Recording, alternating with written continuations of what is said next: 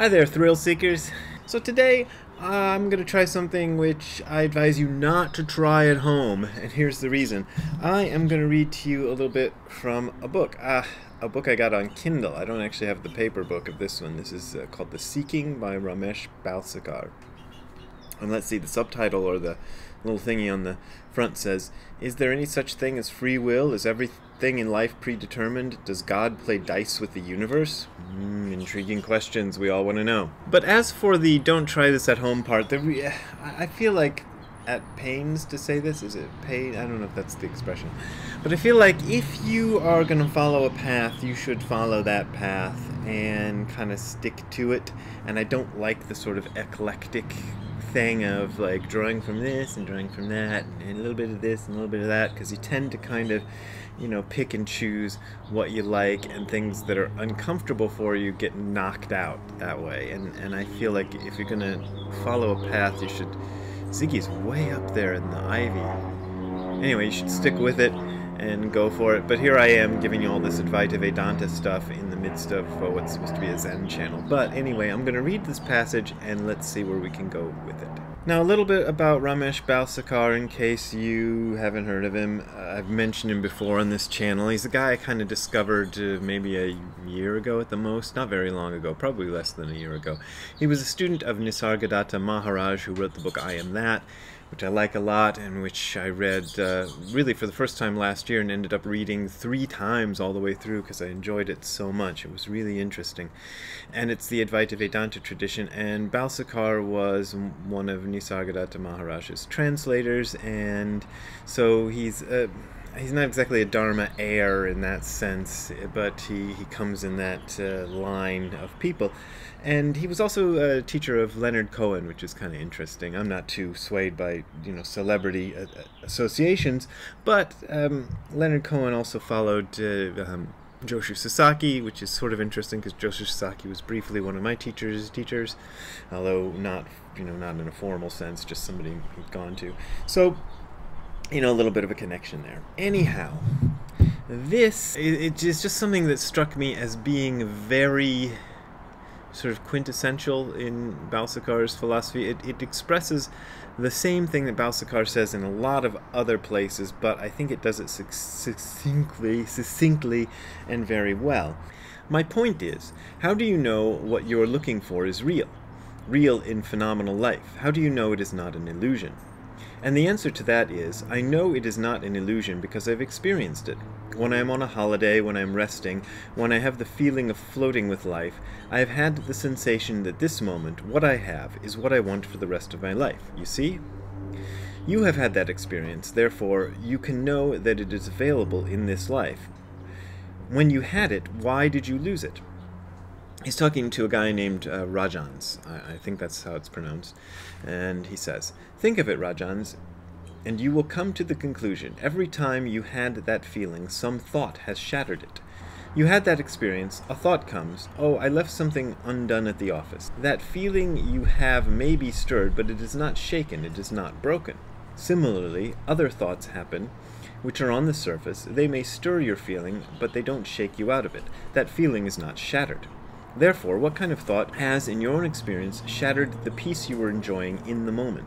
And you will find, if you go into it, that the thought which has shattered your peace in the moment is a thought of something you did in the past, something you did last week or 10 years ago, something which you know you should not have done, or something you could have done for a friend and did not do. Therefore, my point is, what surely breaks the foundation of that peace in the moment is a thought of something you did or you should not have done, or something you could have done and did not do, shame and guilt, or a thought of hatred and malice towards someone, exactly the same thing, who did to you what he should not have done, or did not do for you what he could have done. So you go into it, make your own research, and I can tell you with confidence that the thought which truly shatters the peace everyone has enjoyed some time or the other is a thought of shame and guilt for one's action or lack of action, or hatred and malice toward the other for the same reason. The Buddha said, "What will enlightenment do for me? Enlightenment means the end of suffering. Straight, enlightenment means the end of suffering." So we have to find out what Buddha means by suffering. Sorry, I had to stop recording for a minute there because the neighbor's cat got in the yard, and then Ziggy was looking at the cat, and then the neighbor was trying to get the cat back, and there's a bit of drama here. He's looking where the cat was, but the cat's not there anymore. Let me see if I can continue. Where was I? Buddha was no fool. He knew from personal experience that even after his total understanding, he could never know what the next moment will bring, and if the next moment is suffering, pain, it has to be accepted, and the pain has to be suffered. Knowing that, the Buddha categorically and boldly says, enlightenment is the end of suffering. And my interpretation of what Buddha meant is, enlightenment, total realization that no one is a doer, neither me nor the other, removes the suffering which smashes the foundation of the peace whenever I have it. And that suffering is the enormous, massive load everyone carries, a load of shame and guilt for one's own action and hatred and malice for the other's action. Remove this load and you truly do not have to wait for the peace to occur. Remove this burden of pride and arrogance for good deeds, shame and guilt for the bad ones, hatred and malice toward the other. Remove that burden and you will find that you do not have to look for peace. Absence of this load is the presence of what I am looking for. See what I mean? That is my concept, Rajans.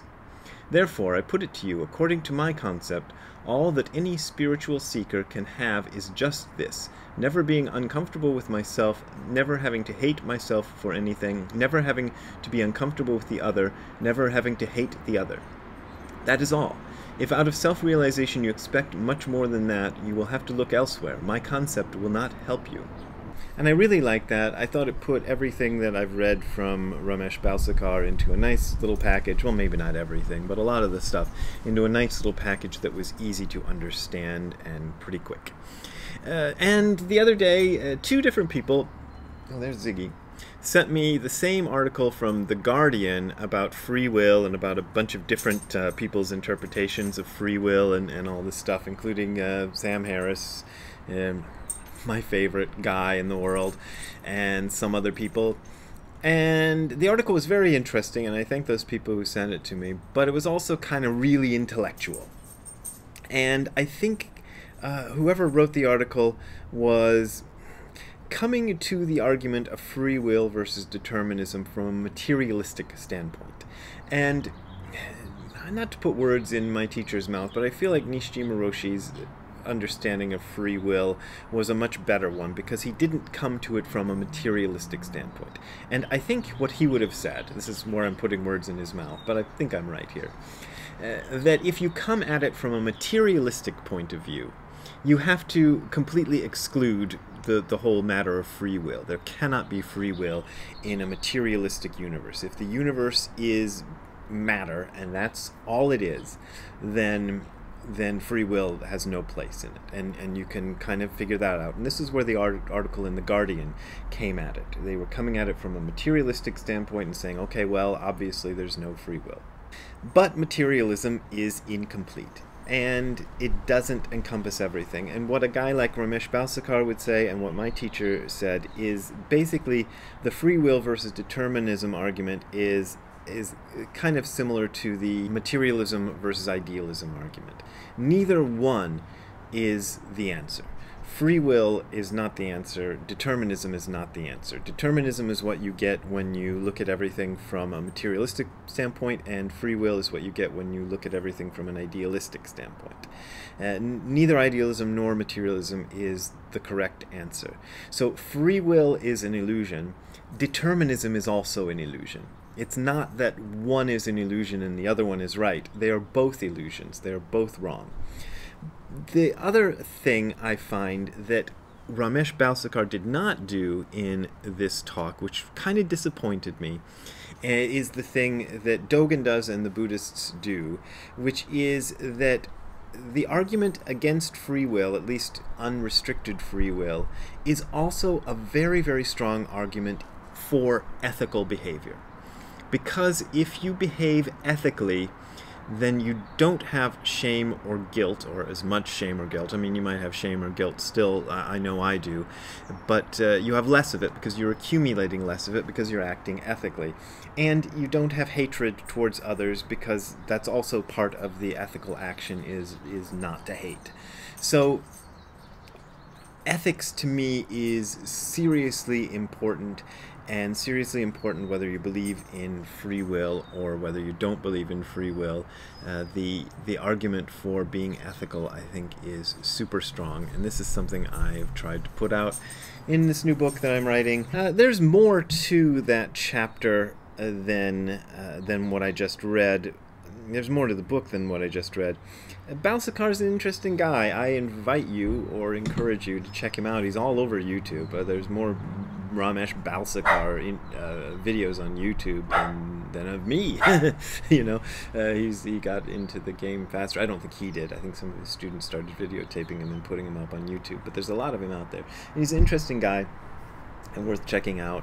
But stick to the Zen path, because the Zen path is better.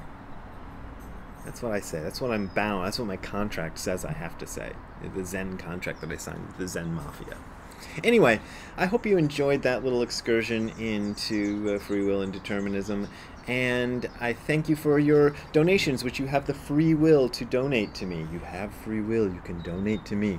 If you want to do that, you can find my PayPal and Patreon addresses by going to the URL that you're seeing on the screen below. That is my only way of making a living right now. That's it. That's all I get. But I really thank you guys for supporting me, because you do, and if you're having financial trouble, don't donate to me, because there are people who are supporting me, and that's good. So I thank you, and have a good time all the time. See you later. Bye.